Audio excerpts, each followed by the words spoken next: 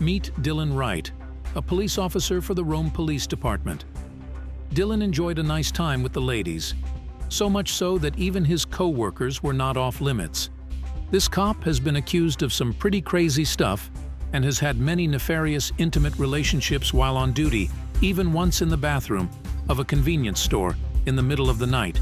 Find out as we examine the evidence and open records to learn the anatomy of a monster, and find out if he is back in law enforcement in another state. This is a multi-part series with many interviews and records coming, so please keep an eye on the page for this story at shieldsofshame.com.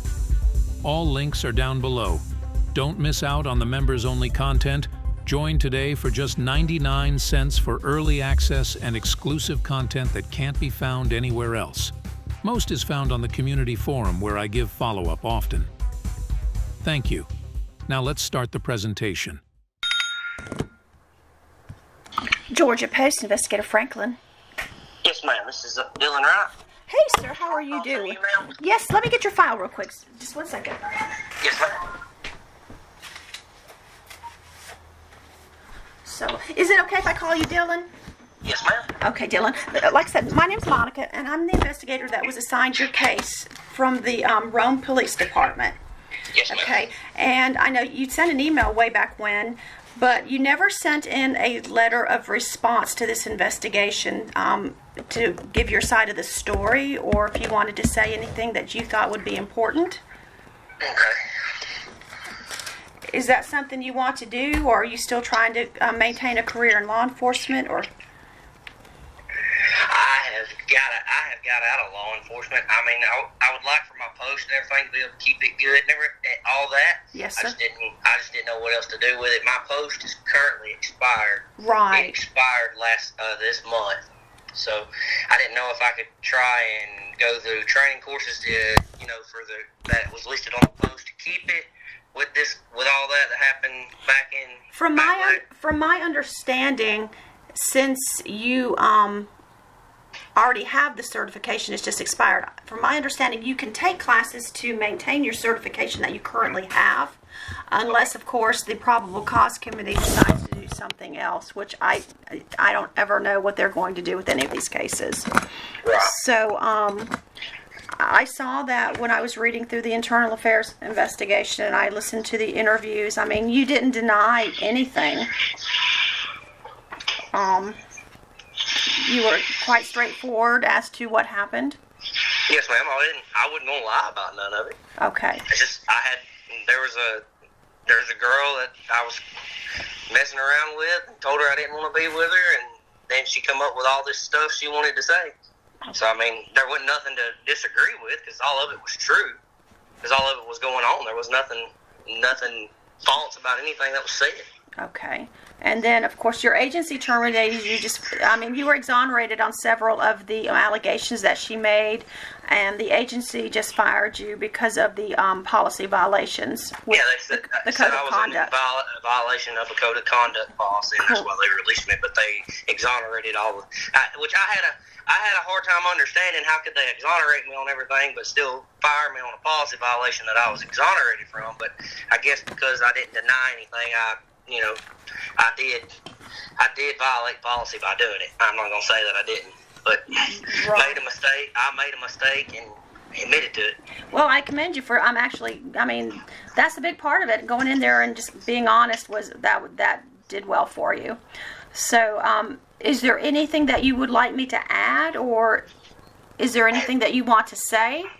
There's not really anything for me to add, to be honest, except, what was said in there. I mean, I was upfront, honest, and told the truth about everything. So I don't really have anything to add other than it was. Yes, sir. So got caught up in a bad situation. I made a decision and I made a decision and was seeing this girl, and I was married. I was seeing her on the side, and she wanted it to be more, and I tried to break it off, and then she wanted to come forward and say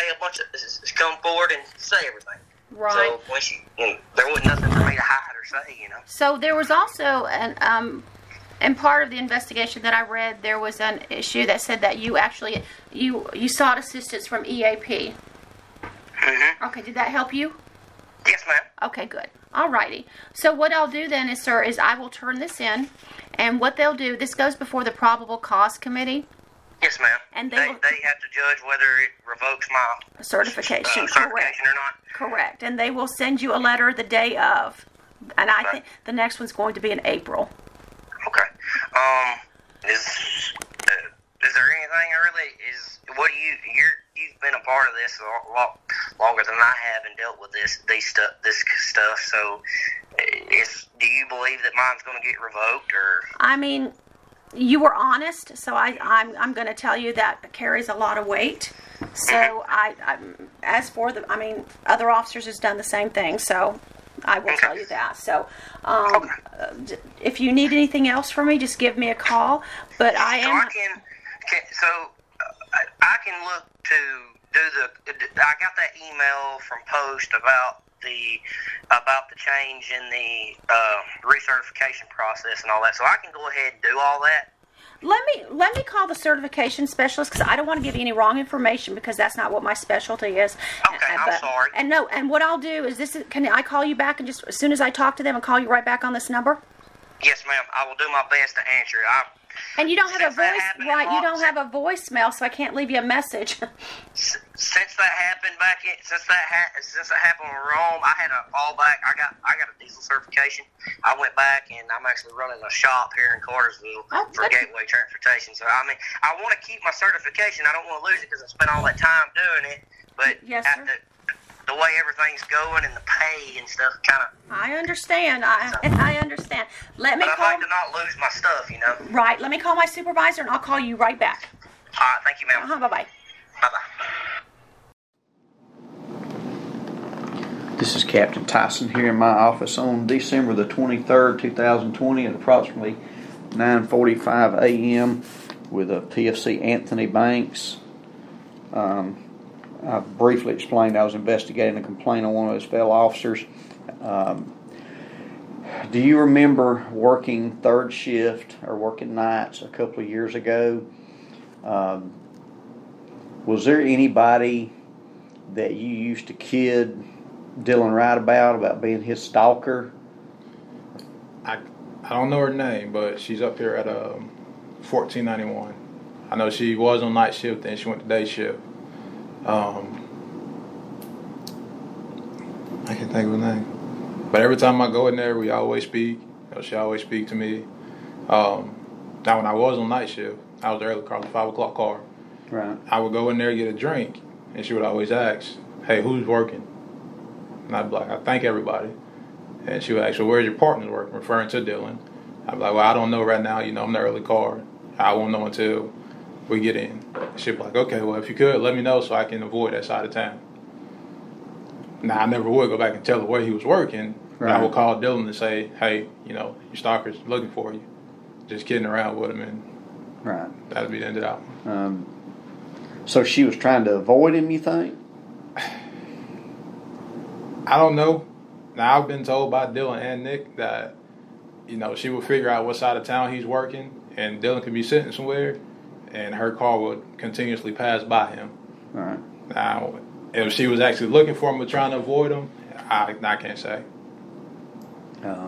So you don't know if she was trying to avoid him or actually out looking for him? Yes. Either one? Yeah, I'm not sure. But did she ever ask you, "Hey, where's he at?" or tell him to call me or tell him to come by or anything? Nah, she never asked me to tell him to call or come by.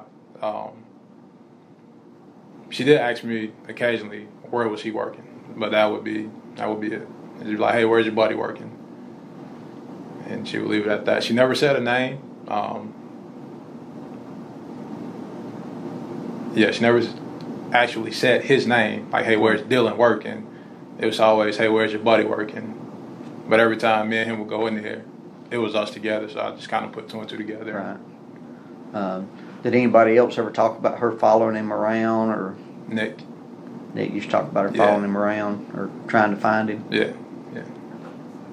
Okay. Is that the only other person you know of that I know of? Yes. Okay. All right. That's all I needed. Did she ever complain to you about Dylan? No. Okay. The time now is 9:48. I'll be ending the interview.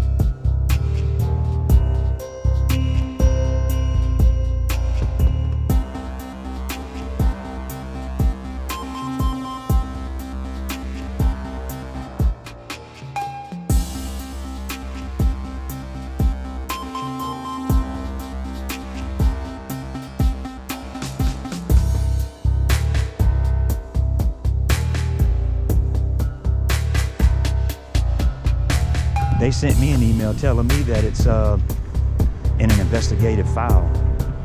So again, man, just constantly dealing with open records frustrations. But you know, we can't give up. We gotta keep pushing and exercise our rights. Don't let a no stop you. If you want to go and get body cam from the sheriff's department, you just email them, give them the date, time, and officer's name, and don't accept no. Just keep trying. So yeah, go ahead and subscribe and like. I'll catch you guys in the next video, man. Y'all have a great day. It's beautiful out. Get out and enjoy the day, man.